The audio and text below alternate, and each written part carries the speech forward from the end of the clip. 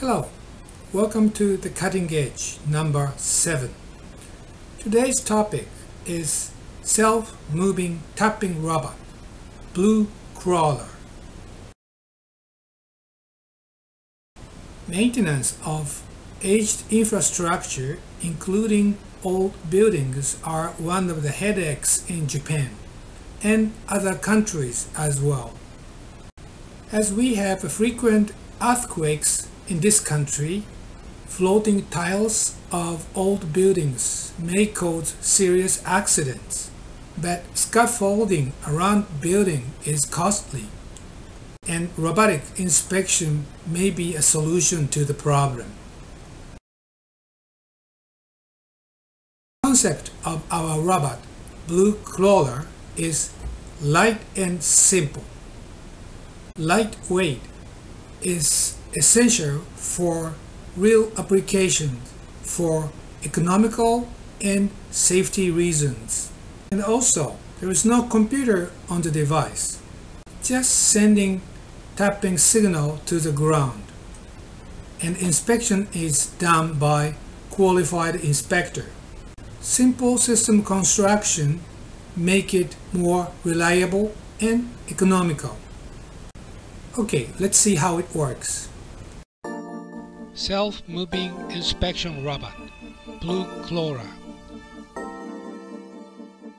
The robot is controlled by an inspector on the ground. Inspecting tiles on the wall by scanning the tapping stick. The signal from the right is floating. Can you hear it? The sound is sent to the ground using the mic and the transmitter. Then they are examined by a qualified inspector. Automatic scan mode. Scanning the tiles back and forth. The tapping mode for close look.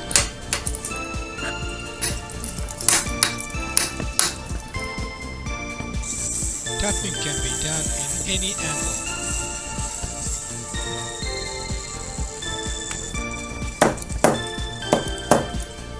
Because the weight of the robot is only 20 kilograms, the vertical movement can be done by internal motors.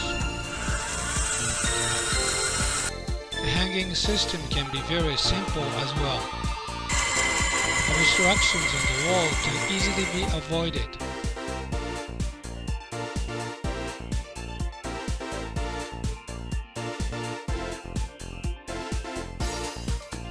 After the introduction of this system, we are getting many inquiries. And application of the system may not be limited only to a tile inspection of buildings. There may be some other applications because of the simple and lightweight design. Okay, that's it for today. Thank you very much for watching. I hope to see you again sometime soon with another episode of The Cutting Edge. Bye now.